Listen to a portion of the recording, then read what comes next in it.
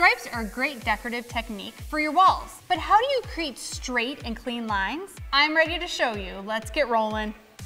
Here's all the supplies you need for today's project. Step 1, choose vertical or horizontal stripes. Horizontal stripes make the room appear spacious, and vertical stripes make the ceiling appear higher. In this room, I'm going to paint flat and glossy stripes. Step 2, clean and prep your walls. The first thing you want to do is make sure your wall is clear of any dust, lint, or dirt. Using some soap and water, clean your walls. And once you have it cleaned, wipe it down with a dry cloth.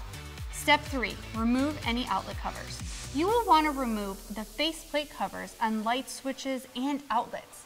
And here's a tip. Tape the screws to the back of the outlet covers so you don't lose them. Step 4, apply painter's tape.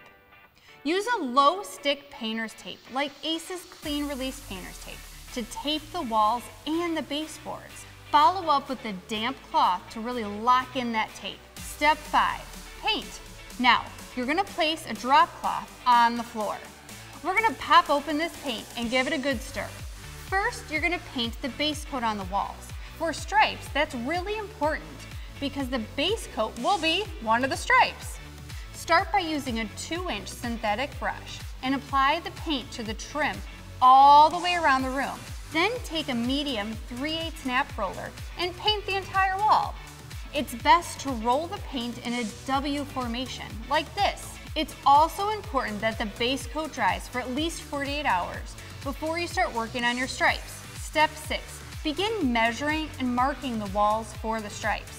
Stripes should be anywhere between 4 to 16 inches wide. A width less than 4 inches would be a little too narrow, and anything more than 16 to 18 inches is a bit too wide and heavy. This self-leveling Bosch laser is so slick and easy to use. You can create straight lines in seconds. I'm using Frog Tape's yellow delicate tape so it doesn't remove the paint underneath. Start at the bottom of the wall and measure your first stripe, and use that line to apply the painter's tape along the beam. The beam will show you exactly where to place that next stripe. Next step, paint. Before you begin painting, make sure you clearly identify the stripes that are going to be painted and which ones aren't. I like using these X marks on the tape to really make sure that I am not painting those areas.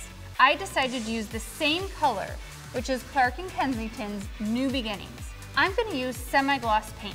Start at the top of the stripe on one side and work your way all the way to the other, covering everything in between the two lines.